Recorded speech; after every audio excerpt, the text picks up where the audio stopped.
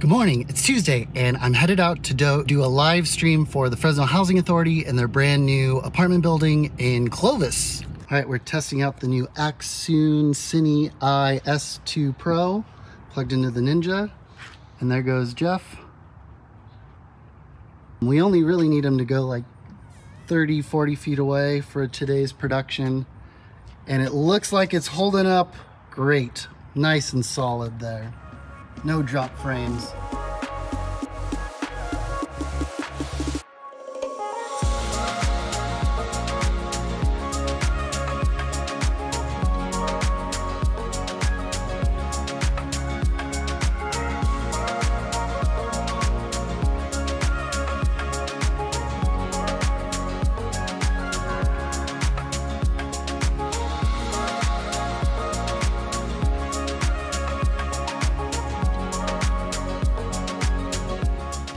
All right, recording with the Accsoon CineEye. Good morning, Jeff. Good morning.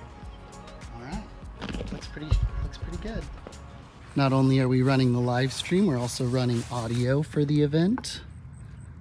Help